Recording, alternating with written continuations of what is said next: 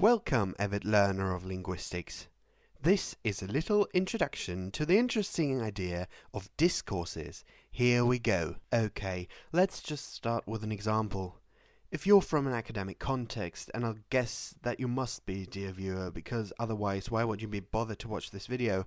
Anyway, this thing here says, read more books. Apparently they're good for your soul. To get into the topic of discourses, the first thing we have to do here is ask, why? So, why should we read more books? Because duh, is there a universal and absolute reason? But enough of that. Let's first tackle the definition. What is a discourse? First of all, the etymology of the word itself might be interesting, I figured. Discourse comes from Latin discursus and means the practice of running or walking about. Right, this is fairly vague. I thought this was a linguistics video, you might very well say. But before you go for a walk, here's a definition by Michel Foucault, one of the founders of discourse linguistics. And Foucault says that discourses are practices which systematically form objects of which we speak. Yeah. What looks and sounds like yet another vague brain fart is actually getting us closer to the concept.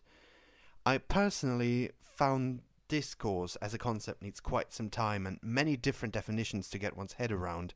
So I'd say that discourses are a linguistic representation of indefinite size, of ideas which a speech community considers common sense. Okay, with that said, let's look into how discourses work. Foucault says that we use language to form objects, or to be more precise, the concepts of objects. And it works like this. When people communicate, they express certain ideas, for instance, about books, which others can agree to and share. And thus, by their phrasing and their use of language, people actually construct the concept of books. So far, so good. Now, we usually talk to more than just one person, and so good ideas, like about books, get shared across the speech community. The speakers use language in a very particular fashion in order to conceptualize books. Others then hear that and use these ideas in other conversations, and thus speakers create something that is called a discourse, which hovers above them like a cloud, you could say, and through time. And by packing the discourse's truth values into their language, and that has to do with language choice, but also other stuff, they perpetuate the discourse. As we're looking at a book discourse, for an example, this discourse could have the following truths. Books are a reputable source of information. They should be treated with respect, so don't burn them or anything. And reading a lot is good. Also, this discourse says that reading makes you look sophisticated, which I think latches into yet another discourse, an intelligence discourse, one that holds that our society considers intelligence a good and worthwhile thing. Also, that shows that discourses aren't really clear-cut, but can be overlapping and connected. A question we need to ask here is, are the truth values of a discourse absolute? No. Definitely no. Discourses are arbitrary. They are made up, and you could invert them and they could still work if people agree on the change. So, back to our initial picture. This picture in fact perpetuates a book discourse. It is meant to suggest that books are good and that you'll look clever and that society likes it. Also, what's with this caption?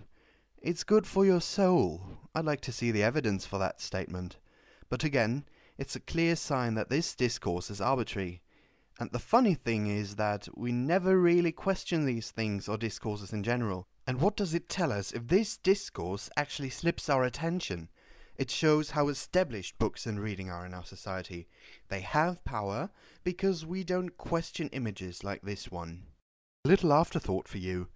What does the N-word have to do with discourses? If you like this video, please give me a thumbs up, leave a comment and subscribe. So, we shape objects by speaking about them. Yes, this is called performativity. Does that completely bewilder you? Then click this.